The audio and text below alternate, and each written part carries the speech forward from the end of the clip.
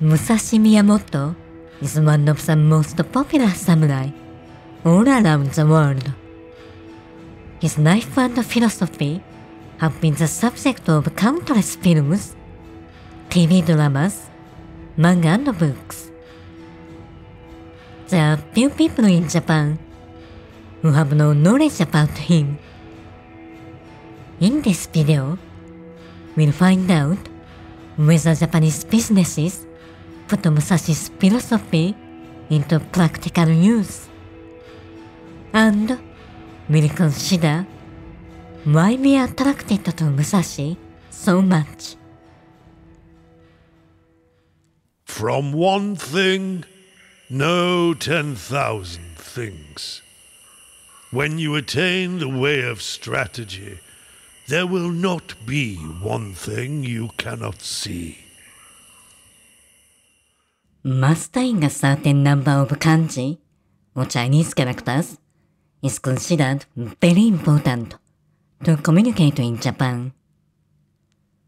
All children start learning them after entering a primary school, at the age of 6 or 7.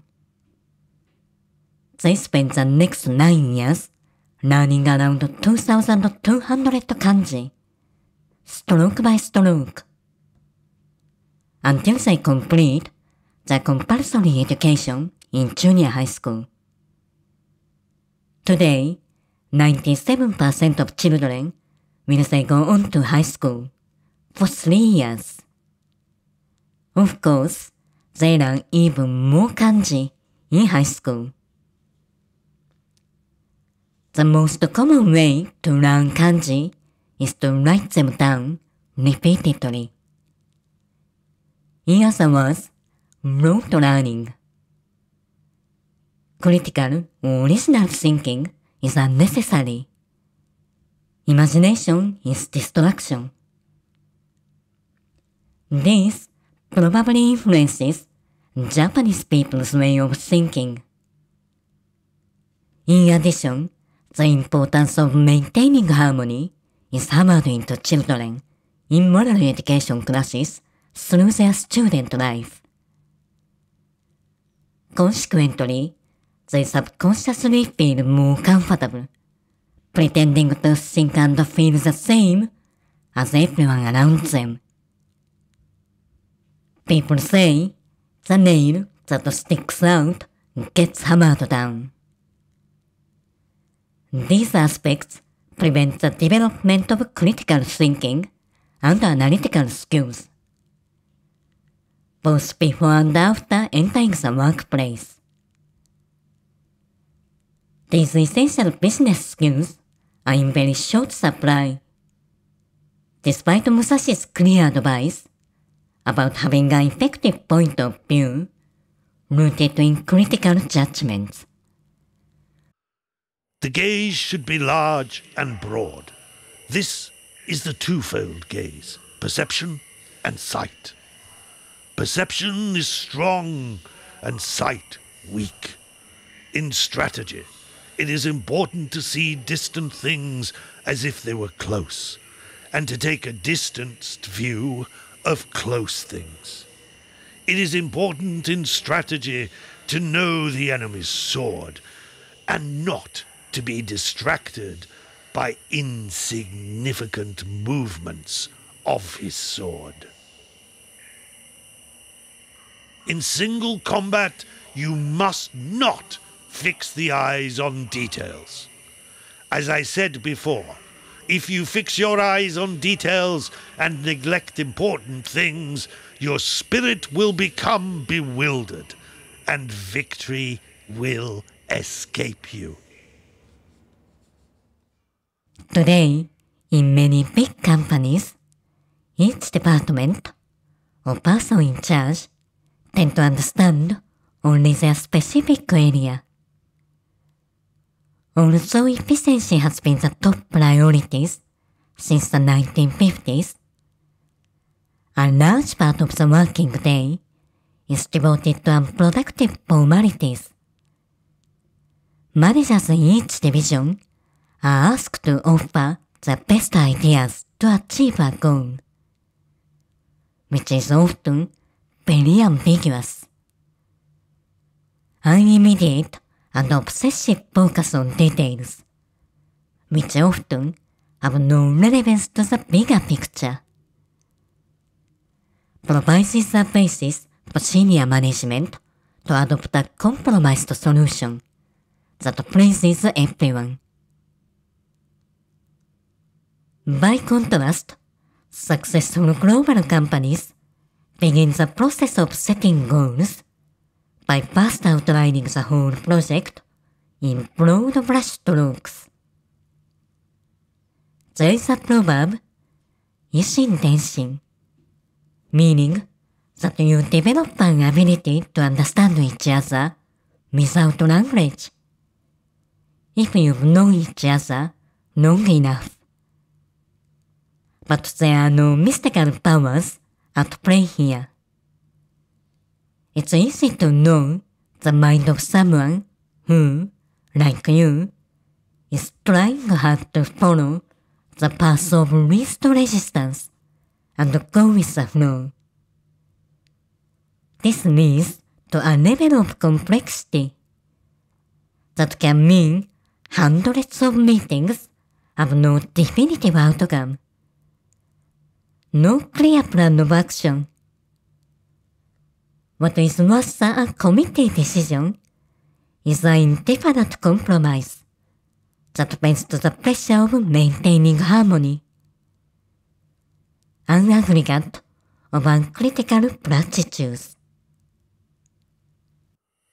Really skillful people never run out of time and are always deliberate. They never appear busy. And yet, the Japanese salarymen who consider themselves later-day samurai constantly feel stressed and pressured, occasionally working themselves to death, without realizing that they are focusing on the wrong things, the flower, not the fruit.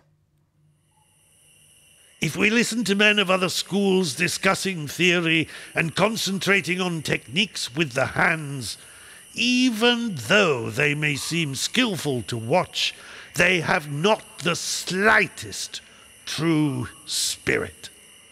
Of course, men who study in this way think they are training the body and the spirit, but it is an obstacle to the true way, and it is a bad influence that remains forever.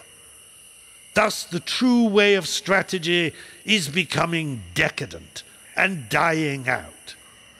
The true way of the sword is the craft of defeating the enemy in a fight, and nothing other than this.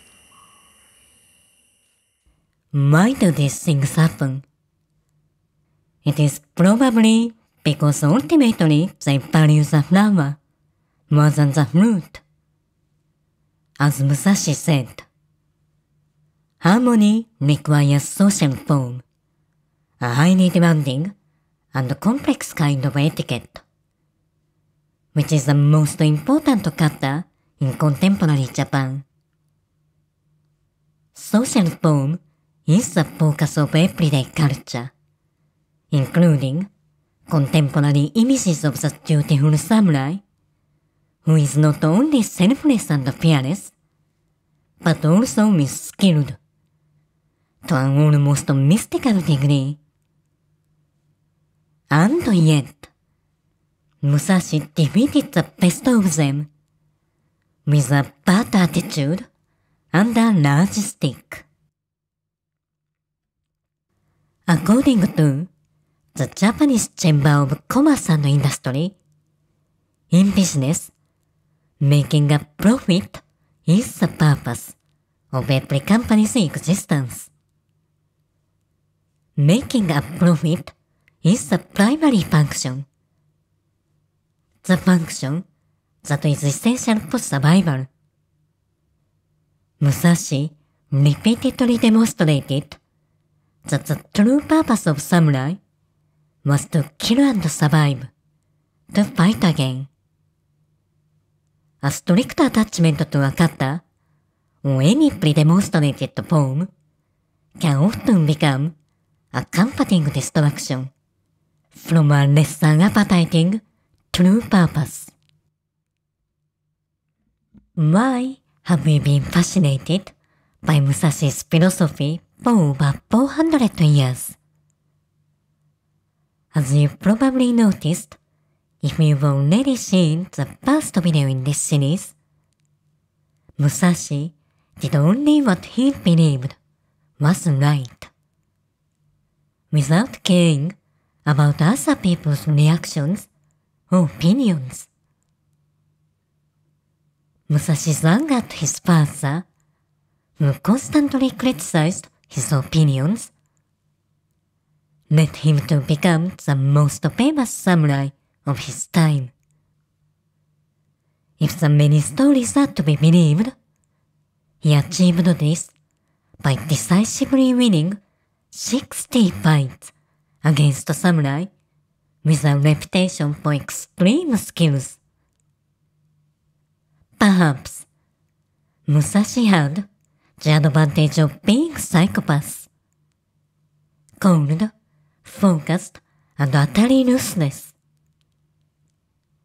But according to Oxford University researcher Kevin Dutton, the people who are most successful in business, such as corporate CEOs and lawyers, actually have the highest rates of psychopathy in modern society.